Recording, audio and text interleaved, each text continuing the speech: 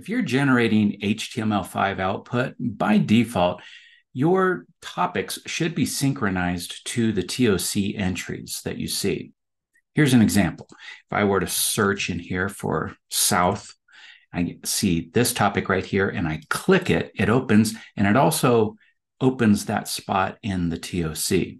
So if that's the way that you like things, you should be good, shouldn't have to do anything. But what if that option somehow gets disabled, or if you don't want it to work like that? Well, in your project, you would open up your skin here. I've got my side navigation skin open, and it's this little checkbox right here. So if I deselect that and build and view again, I'll do the same thing. Look for South, open this. It doesn't expand this to show where it is in the TOC. So it all happens through this little checkbox right here in your skin.